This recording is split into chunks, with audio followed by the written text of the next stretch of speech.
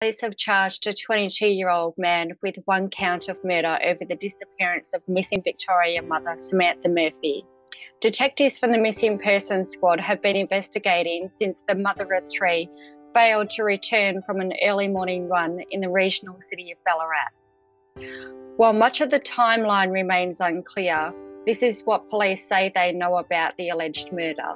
Murphy leaves her Eureka Street home in Ballarat East around 7 a.m. to go for a run in the Canadian State Forest. The 51-year-old is captured on CCTV wearing black leggings and a maroon-brown coloured singlet. She also has her phone and smartwatch with her.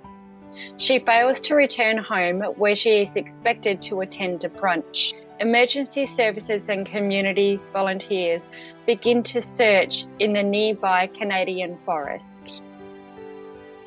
Police launch an investigation. Detectives tell the media they don't suspect anything suspicious has happened. They reveal her phone last pinged near the Buninyong Golf Course, about 11 kilometres south of her home.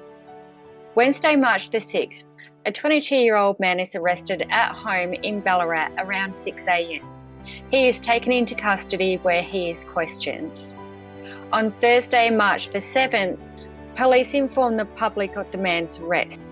The 22-year-old is charged with one count of murder and fronts court. However, his identity is suppressed. The magistrate tells the court the accused is entitled to his fair trial and noted that the case had high media and community interest. Murphy's husband tells media he felt relief after hearing a man had been charged. Police are yet to recover Mrs. Murphy's body, and the investigation remains ongoing. On Friday, March the 8th, Orren Stephenson, 22, faces Ballarat Magistrates Court, where an interim suppression order that prevented the publication of his name, address and date of birth is lifted. We will possibly not hear any more about this case until around August.